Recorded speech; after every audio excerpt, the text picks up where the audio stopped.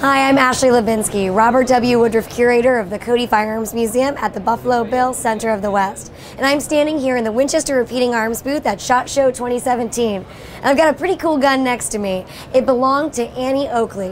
And it's Annie Oakley's Winchester Model 1892 smoothbore rifle. And no, I'm not screwing that up. There were actually smoothbore rifles that were made. And Annie Oakley and Buffalo Bill were huge proponents of using those types of guns, especially in their arena show.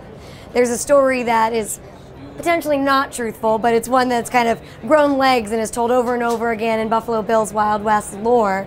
That one time, Annie Oakley and Buffalo Bill were shooting the traditional bullet projectile, and it went outside the arena and broke a greenhouse window.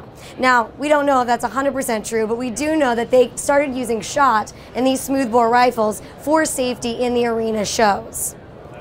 The arena shows were really popular at Buffalo Bill's Wild West, and I always like to point out that just because they were using shot didn't mean that they were doing any kind of trick. The shots were still incredibly difficult to hit, and they were absolute pros at what they did. The Winchester Model 1892 is just a fantastic John Browning design, lots of different calibers, including the .44-40, and it is the 125th anniversary of the Winchester Model 1892 this year, which is why Annie Oakley's gun is in the Winchester booth. If you want to get a gun that looks like something Annie Oakley owned, they're actually making a 125th anniversary commemorative model.